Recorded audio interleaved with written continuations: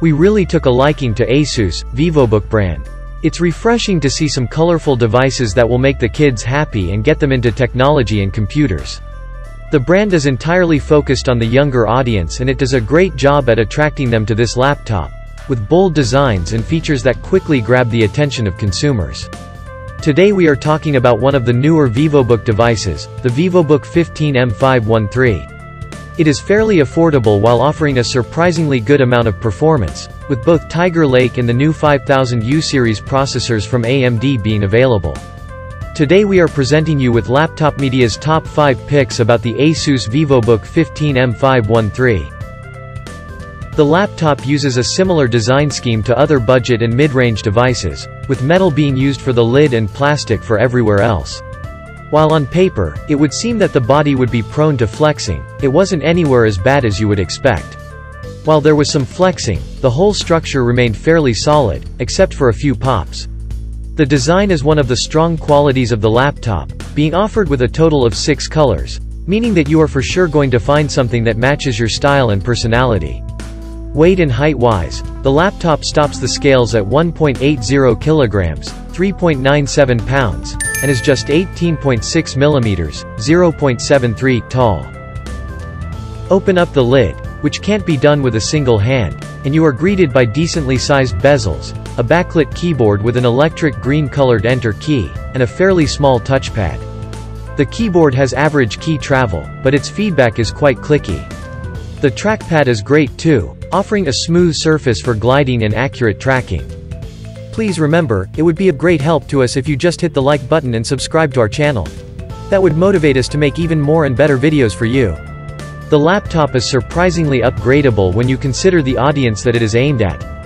Of course, you get half of the memory soldered onto the motherboard, but for the rest, you get one SODIMM RAM slot, which can fit up to 32 GB of DDR4 memory. As for the storage, there is one M.2 PCIe X4 drive and one 2.5-inch SATA drive, which takes us back a few years, but it is still nice to have. The VivoBook 15 M513 features 2 options for a display, with the first one being a 15.6-inch Full HD TN panel, which we wouldn't recommend.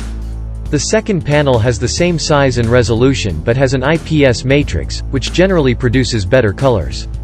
The panel has comfortable viewing angles and a maximum brightness of 336 nits, with a maximum deviation of 13%. The contrast ratio is also on the good side, sitting at 1360 to 1, and the panel remains flicker-free across every brightness level. The color coverage sits at 53% of the sRGB color gamut, which is on the low side, but this laptop isn't made for creative professionals, so it is not that big of a deal. The color accuracy was decent, especially when we applied our design and gaming profile, but still didn't match the standard. It got us an average to value of 3.5, which contrasted the 6.5 average to value that we got with the factory settings. Here are the results of our color accuracy test, both with the factory settings, left, and with our design and gaming profile applied, right.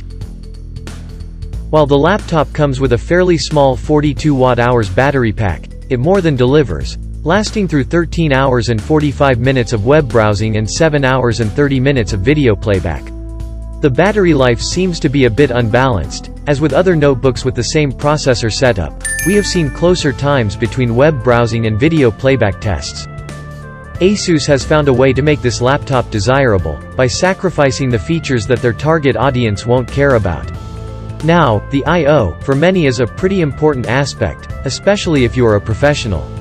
On the other hand, if you mainly use the device for online education and watching movies, it wouldn't be a massive problem that you have 2 of the old and forgotten USB Type-A 2.0 ports. Intentionally or not, they are sitting alone on the left side, while the rest of the I/O is on the right, and it consists of an HDMI connector, 2 more USB 3.2, Gen.1 ports, 1 Type-A and 1 Type-C, a 3.5mm audio jack, and a micro SD card reader. That could be slightly uncomfortable if you're right-handed and using the laptop with a mouse.